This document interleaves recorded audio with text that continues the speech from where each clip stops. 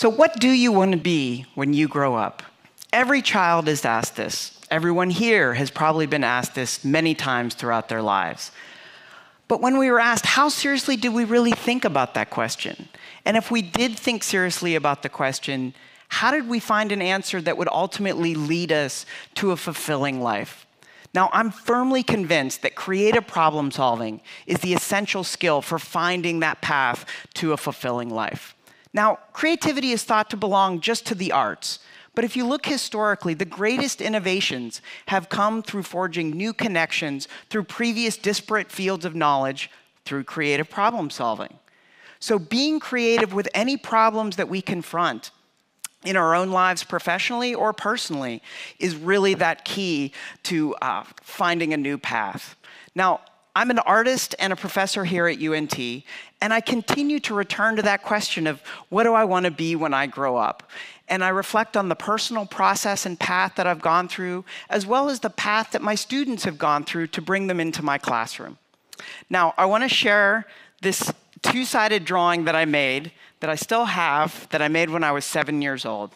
And my personal archivist, my mom, labeled it "What I Will Be 20 Years From Now." And that was back in 1979.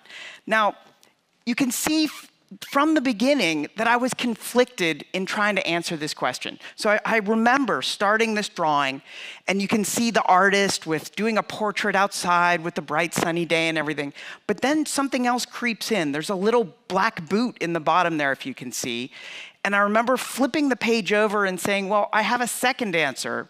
And maybe it was influenced by my dad, who's a mechanical engineer, and this idea of what a scientist might be. So a lab coat in a lab with colorful liquids and beakers and test tubes and things like that.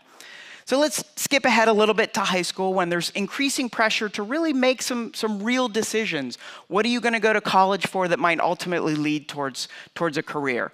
Now, I was naturally gifted in math and science, maybe from my dad, who knows. But something different was happening for me in my art classes.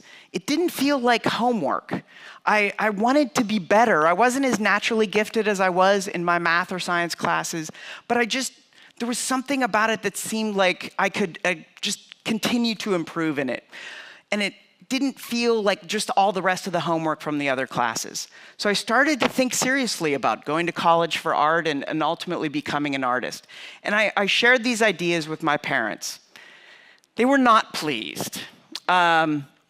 So we had some discussions, as teenagers and parents will do, and we came to a compromise where, fortunately, I lived close to Carnegie Mellon University in Pittsburgh, Pennsylvania, and I went to a summer pre-college course with other art students, and we would see what this would be.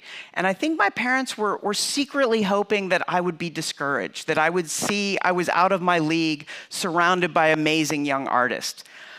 But what happened is I had one of those stereotypical epiphanies. I still remember the first time that we're drawing and we have our drawing pads out and the live model is there and we're doing these quick gesture drawings and it just, everything came into clarity and it was like, this is where I need to be. Now, my path has evolved and changed. I don't do live gesture drawings for models anymore, but I've stayed in the arts. And I thought that I left all that math, science, and engineering behind me. But this wasn't entirely true, as you'll soon see. So let's fast forward again. 20 years, I complete my undergraduate and graduate degrees in the art, and was fortunate to land a full-time teaching position at Penn State University, another Research One institution. Now, if you're not familiar with how the arts function within a research institution, let me make some parallels for you. So my studio, think of it like a lab, and then the publishing of articles and things like that, think of those as the exhibitions of the artworks that I create in my lab. But an interesting thing happened. When I was left to my own devices to work however I wanted to in my studio, I seemed to have a lot more in common with my dad than I ever thought I did.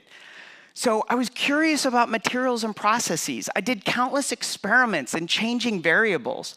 And it wasn't the way that my other colleagues in the arts worked.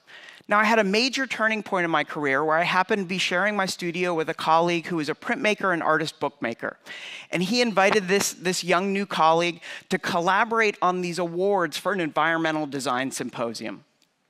And so he had a lot of books around that he would use as art material to give to his students and everything else. And so we wanted to make something functional for that environmental design symposium. So we started cutting the books apart, bolting them together, and made these functional candlesticks that the award winners could have. We loved that process so much and had so much fun that we made a couple lamps for ourselves, that I still have one and that I brought to share with you today. And something that really stuck with me was that the grain, as you cut through the book, started looking like wood grain again. It was from the printed letters on the pages. And even though my current focus at that time was on metalworking and woodworking, paper as an art material just fascinated me. And then that internal sort of like scientist engineer part of me kicked in, and I started wondering, well, if this didn't have to be all bolted together, I could just glue it, and then it expands all the types of things that I could make. And I just kept experimenting, and it was so much fun. It didn't feel like I was working. I was just a child again, playing in my studio. And then I was fortunate to accept a position here at University of North Texas, and I had colleagues in engineering that connected me to an environmentally sound plant-based resin that I could bond all this recycled paper together. And then UNT again supported me to help me trademark a name, which started out as a joke, thanks to my wife, called Thurmanite. And now other artists can use Thurmanite to make their own artworks out of it. And so I fulfilled that dream of sharing my experiments in the studio with others, and I was able to curate an exhibition with more than 40 artists called Paper Alchemy, and it's been traveling internationally since June of 2021. And I've really found through my life, both personally and professionally, that creative problem solving has led to such deep and rich and enriching fulfillment.